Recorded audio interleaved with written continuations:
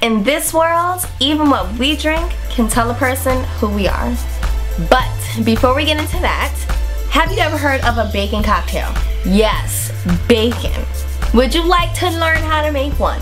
Well, there's a new show on the official Hungry channel called Drink Incorporated, and they show you how to do that.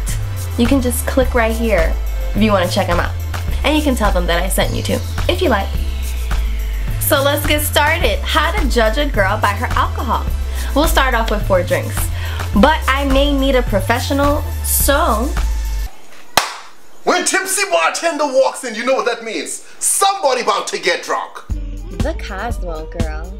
I have a penthouse on 5th Avenue, a purse puppy. I mean, really, what do you think I drink?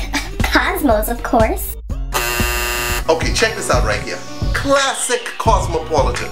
When a chick orders one of these, I know automatically that's a girl you want to date. You know why? Because she got HBO. She picked us up off Sex in the City. So this is a girl, you know, trying to be a little stylish, trying to say she's all that, just because she could afford HBO. Ain't nothing wrong with that. Usually a cuter girl, not necessarily. I said this to some ugly girls. But usually girls that drink drinks like this tend to be a little cuter, a little classier. The Long Island girl.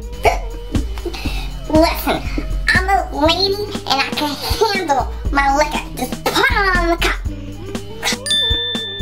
This right here, Long Island iced tea. Okay? So that's vodka, rum, gin, triple sec, tequila, equal parts, sweet and sour, splash of Coke on top. Anywho, let me tell you what this drink says about a girl. That she is a ghetto-ass chick, a drunken bastard. When you see a girl ordering this drink, that just tells you that this chick can be in bed with someone by the end of the night. All that alcohol, they can sell you probably a lot of bars, $6, $7, $8. There is no way that amount of alcohol should come that cheap.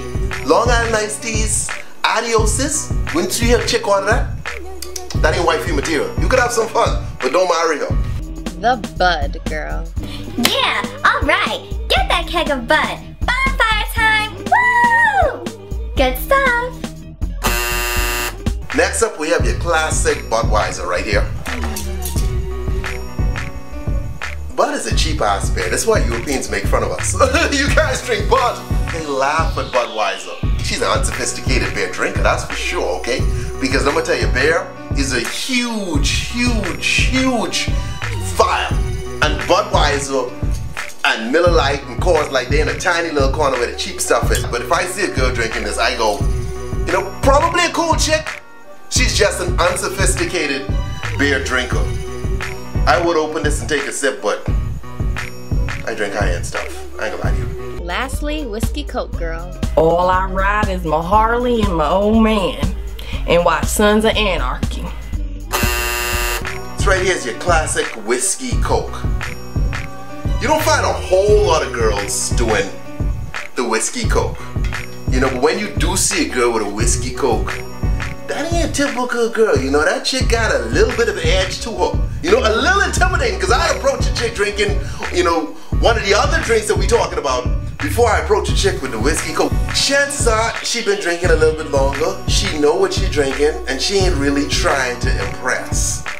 This girl, something to her, okay? Tipsy bartender people, and there you have it. Listen, if you're a hot girl, come by, have a drink with me. Dudes, y'all keep it moving. Don't forget, if you haven't already, go subscribe to The Tipsy Bartender, helping you and your friends get drunk 1 drink at a time. You can click this video right here to go check out the rest of his. And of course, as always, you can follow me on Twitter, Instagram, hit up the Facebook page. Yes, those links are in the description box below. Don't forget to like, share the video, subscribe, and I will see you guys next week. Peace.